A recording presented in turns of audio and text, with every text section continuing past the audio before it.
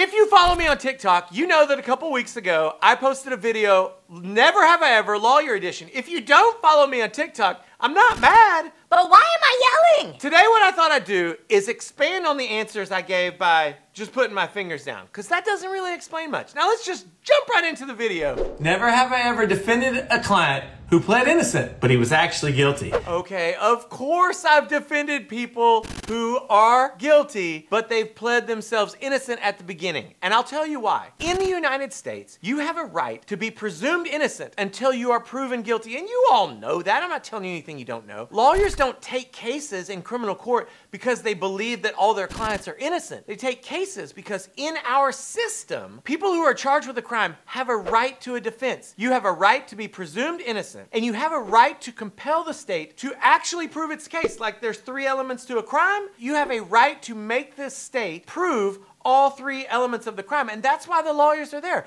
Not necessarily get someone off who actually did it, but to make sure that the evidence that the state says that they actually have it. So if you're not familiar with this aspect of the criminal justice system, it might seem strange to you. But for lawyers, we know that people who have been accused of crimes, they need lawyers, whether they are guilty or not. Never have I ever been asked by someone in the courtroom, how do you sleep at night? How do you sleep at night? Wow, judge much?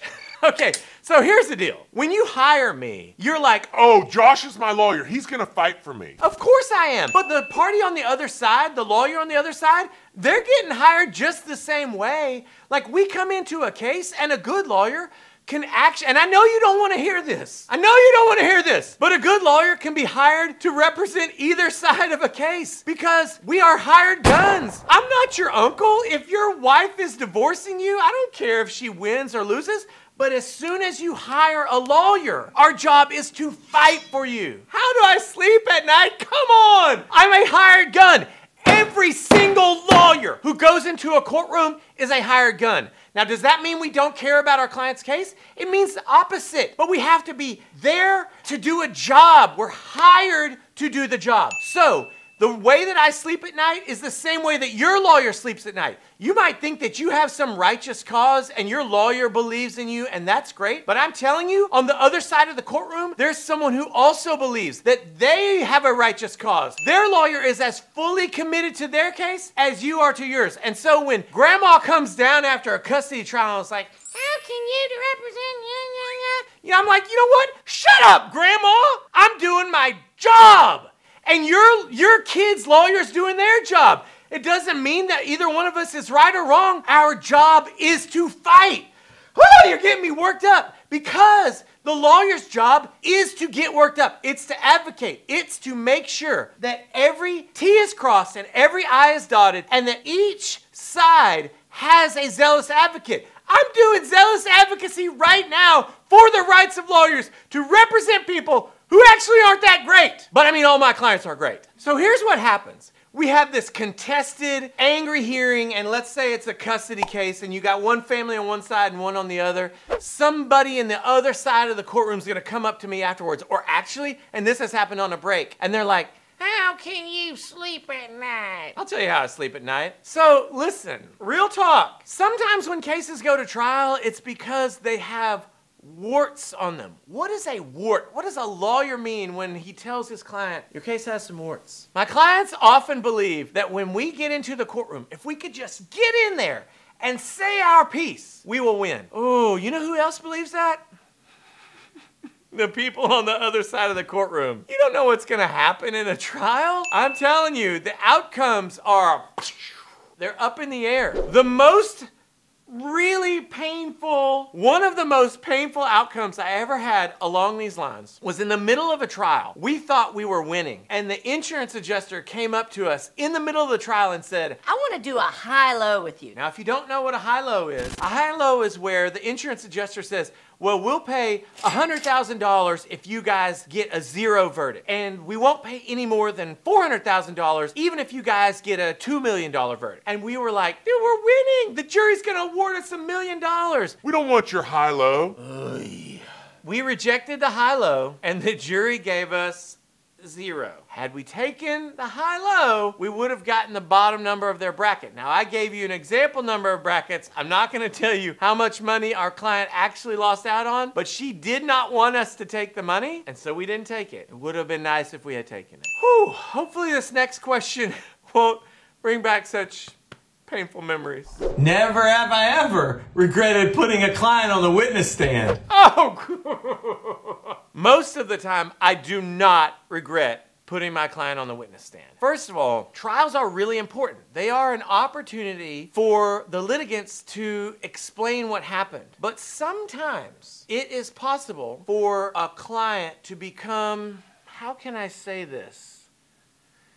So committed to their own version of what happened that they are not aware of how it might appear to someone else that it did not happen that way. And so I've seen situations in which my clients have given a version of a story which, I'm not sure how to say this, all of the evidence disagreed with. And therefore, the jury was left to conclude that my client was maybe not telling the truth.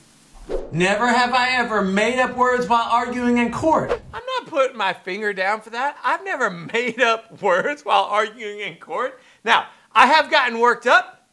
I pounded the table, and I guarantee you there's been like spittle and whatever else, and I've misspoken, but I've never made up words. I'm a lawyer. I already know like 100 words. I might even know 200 words. I don't need to make up words. I just need to pound the table and say something real wordish likely. Never have I ever asked a client to stop talking. You have to be really delicate when you have a client who's going on and on and on and you need them to stop talking. Now, when I shot this video, I assumed that we were talking about something that happened in court, not on the phone, not in a meeting in my office, but actually in the courtroom. Because I have had to do that in the courtroom, and that's why I put my finger down. So the deal is, when you ask someone a yes or no question and you're hoping to get like a yes or no answer, but then they just start pontificating, that's not always helpful. When a lawyer asks a witness a question, we typically have like, it's a paint by numbers, right? We're trying to get this fact in,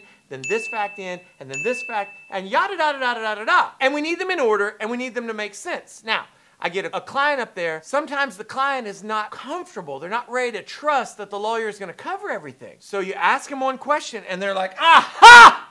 Now is my time to start my lecture.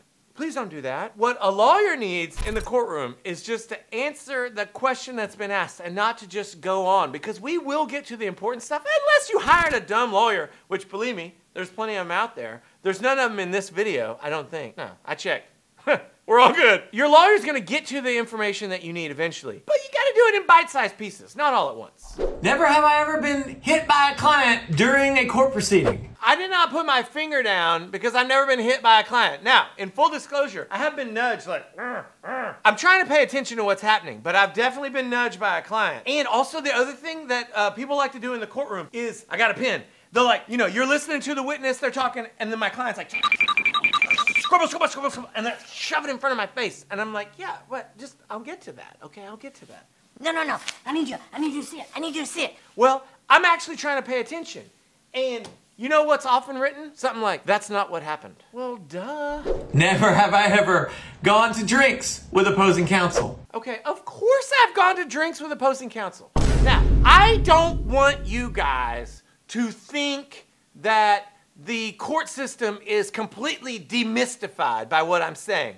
Because as a lawyer, I make money if there's some level of mystification, right? Like if you don't know exactly what's going on, you might be inclined to pay your lawyer more money. But look, I got to let you know exactly what's going on. Most cases do not go to trial. They settle. How do they settle? They settle through communication. Well, what helps people communicate better than alcohol? I'm not sure that that is the rhetorical question that I think it is. However, lawyers often will go out and have dinner or drinks with each other and talk about a case. I have resolved a case for, we're gonna bleep it out, but it was, and the conversation to settle it happened at a bar in New Orleans. It was a great outcome for my clients. Opposing counsel paid for drinks, so shout out to him. You want your lawyer talking with the lawyer for the other side because talking helps us get deals done, and most cases are resolved by talking. Handshaking. I can't really... handshakes. Never have ever gone drinking with a client after a trial. Okay. No, I did not put a finger down. I've never gone drinking with a client after a trial. I don't know why. We've won some pretty big cases. I feel like we could celebrate, but normally like they're off celebrating with their family and friends and I'm celebrating with the people that I work with, and it's never really worked out for us to celebrate together. Maybe that will happen someday. It's like not on my bucket list, but maybe it should be, but like it just really hasn't come up. And I think the reason is that as much as I care for my clients and as much as I want them to win, at the end of the day, I'm a hired gun. I'm there to do a job, and I'm going to do the job, hopefully, that changes my client's life. Never have ever said objection during a regular conversation. Now, I didn't put my finger down for this because I'm a lawyer, not an idiot. No one wants to have someone say objection to them in a conversation. Now, my kids may tell you I'm lying. My kids may tell you I say it, but I mean, mostly what I'm doing to my kids is saying, stop it! Stop! Stop it! Trying to use like a force. And finally, never have I ever asked too many questions of a witness. Okay, so here is the thing, and every single lawyer, if you're a lawyer and you're watching this, you know that what I'm saying is true. And if you're not a lawyer, well, every lawyer's made this mistake. You get a witness up there, and they're great. They're doing such a great job. I mean, you're just like, ah! Yes! You love it. And you're asking them questions, and it's going, and everything's good. And you've gotten everything you need from them. And then you ask them one question too many. And either they weren't prepared for it, or they start focusing on something else. But there's two things, actually there might be three things that go wrong there. Number one is you take the focus off of the great testimony. That right there, that's bad enough, and your lawyer should be slapped for that. Wait, I'm not advocating lawyer abuse. Well, depends on the lawyer. But two, you get your witness in some unfamiliar territory and they did great on the stuff that they were supposed to testify about, and now they're like not really sure and it just doesn't sound as good. But number three, you get them to say something that toggles a switch inside the mind of the other attorney, and all of a sudden they have come up with a new way to undermine your witness's testimony. And oh, you know when you go too far, and it's a sick feeling. I hate it. And it's more prevalent with younger lawyers, which is not me, that you ask your good witness too many questions. What you need to do is get everybody off the stand just as quickly as possible. Well, that was interesting, I hope. Are you subscribed to the channel? Subscribe to the channel. Come on. There's content all the time up in here. No, but actually, like, hit the subscribe button. Hit the bell notification button. I will be back soon. We'll see you then.